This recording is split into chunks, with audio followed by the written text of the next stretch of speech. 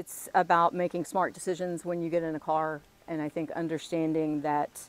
a car can be a weapon, and the choices that you make can determine what happens with that weapon, and that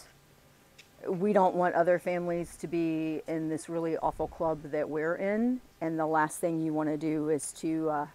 have all your stories about your child be in the past tense. So it's if we can save somebody or make them think twice,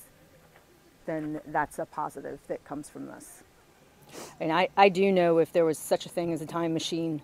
those two boys would go back and make different decisions for sure. And my hope is that no parent ever wakes up knowing that the family that they created has already had the best days of their lives, because everything about our son will forever be in the past tense, or just be family legend, and there's a lot that he's going to miss out on, and that our family is going to miss out on because he's not here.